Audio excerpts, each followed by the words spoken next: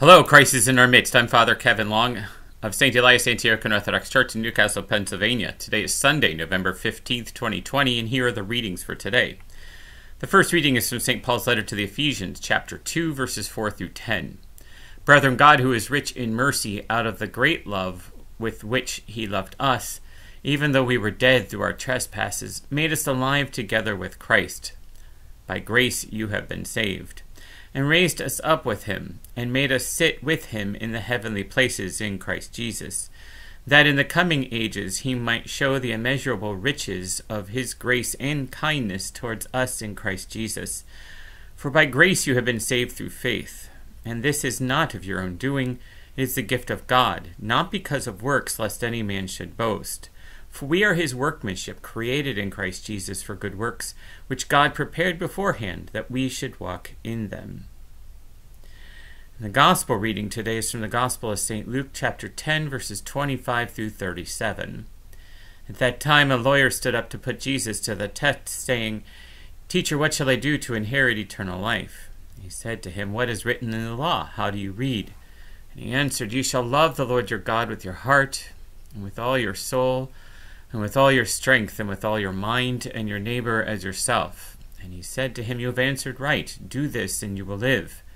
But he, desiring to justify himself, said to Jesus, And who is my neighbor? And Jesus replied, A man was going down from Jerusalem to Jericho, and he fell among robbers, who stripped him and beat him and departed, leaving him half dead. Now by chance a priest was going down that road, and when he saw him, he passed by on the other side. So likewise a Levite, when he came to the place and saw him, passed by on the other side. But a Samaritan, as he journeyed, came to where he was. And when he saw him, he had compassion, and went to him, and bound up his wounds, pouring on oil and wine. And then he set him on his own beast, and brought him to an inn, and took care of him. And the next day he took out 2 denarii, and gave them to the innkeeper, saying, Take care of him, and whatever more you spend, I will repay when I come back. Which of these 3 do you think proved neighbor to the man who fell among the robbers? And he said, The one who showed mercy on him. And Jesus said, Go and do likewise. You know, in American culture, there's a great debate between, the so-called faith righteousness and works righteousness. And on the other hand, the idea of salvation through faith and through grace. It's a great matter of, amongst Protestants anyway, it's a great controversy, a great argument that ensues. And there are numerous people who say over and over again that your works will not save you, that the only thing that will save you is belief in Jesus Christ. And so it's in faith, and the grace that comes with faith is that which saves you. I think actually that's a bit of a fool's errand, and I'll explain why. We live in a culture that has abstracted that particular verse. Let me see if I can find it here. For grace you have been saved through faith, and this is not of your own doing. It is the gift of God, not because of works, lest any man should boast. And they stop right there. So it makes it sound like all you have to say is, I accept Jesus as my personal Lord and Savior on this very day, whatever day it is, and at this very time. You can write it in a book, in fact. I actually had a book that said, right now, commit yourself to Jesus Christ, write down the date, write down the time, and you are saved forever. Well, okay. But the issue is, who are we once we have done that? And this is the great test and the great trial. It is important to recognize that we live in a world created by God. That God invented, created, whatever word you want to use, the basic things that we have to get us through the day. He gave us oxygen so that we can breathe. He gave us light through the sun and through the moon and through things that we're able to invent on our own, because he gave us brains to do this, that imitate the sun through the overhead lighting that we have in a room, or a candle even that's lit. And so God is the bestower of all good things, and so it's really important for us to recognize that. And it's also important for us to recognize that through the cross, salvation has come to the world. Through his death, Christ's death, through his time in Hades, through his resurrection from the dead, all are given the possibility of being in heaven eternally, free from sin, free from suffering, sorrow, and sighing, free from disease and war and malice and all of that stuff. And yes, we see that that comes through faith. Not because we deserve it, but because it's a free gift, because God loves us so much. That's what grace is. Grace is the bestowing of a good gift, even though the receiver of that gift is really not worthy, or may not be, or may be worthy. But that's not where it ends, and this is the problem. The problem is, how do we express our gratitude for what has been done? How do we live into Christ?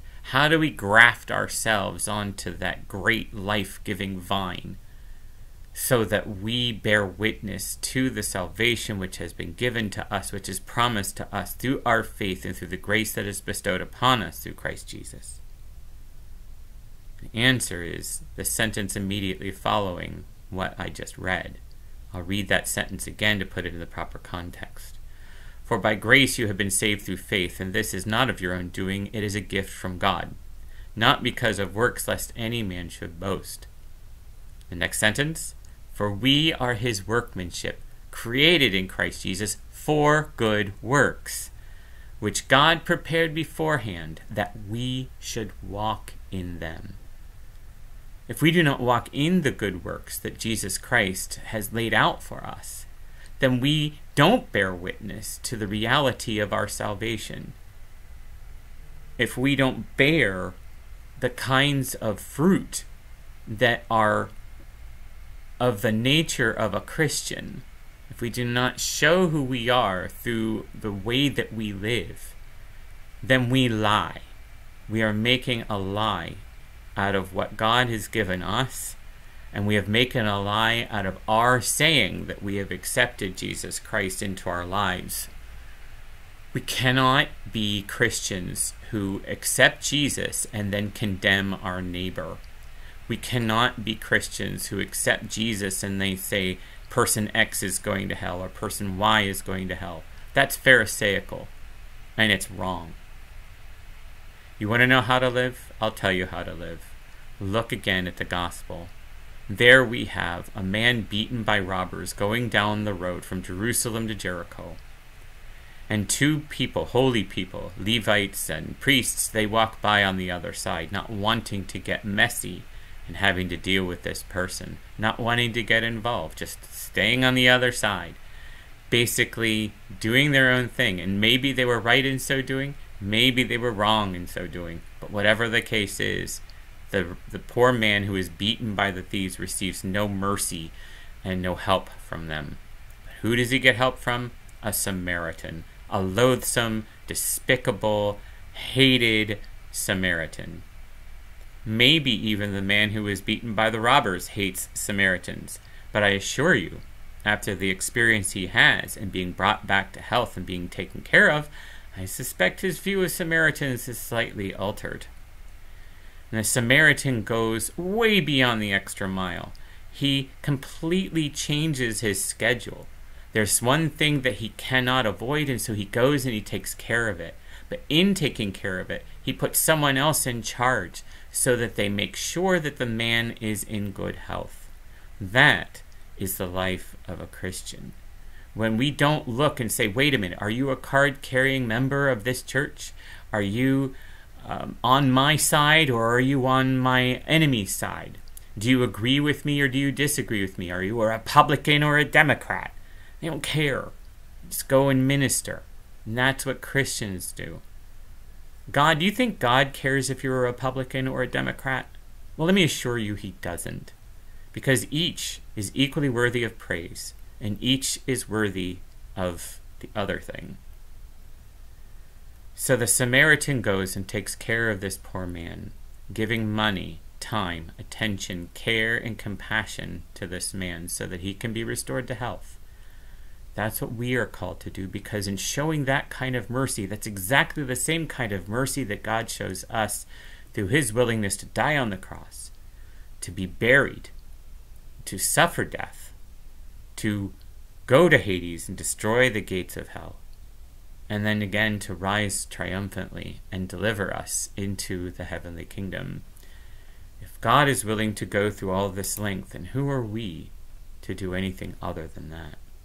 That is what it means to accept the free gift of grace through faith of the salvation that we are going to be given, to bear fruit and bear witness to the kinetic and kenotic, self-emptying love of Jesus Christ that we are shown every day.